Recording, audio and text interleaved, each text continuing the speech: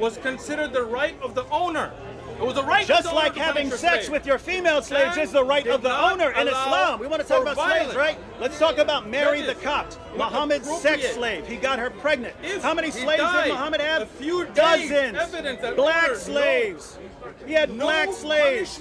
Mary the Copt was from Egypt. Other than that, he had Anjasha. He had Middam. He had all these slaves.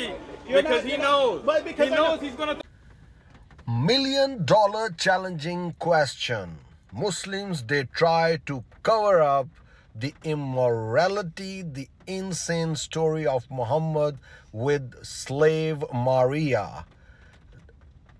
Adultery with Maria, they try to cover it up. They are afraid to answer that, and they try to cover it up with this claim that she was wife of Muhammad.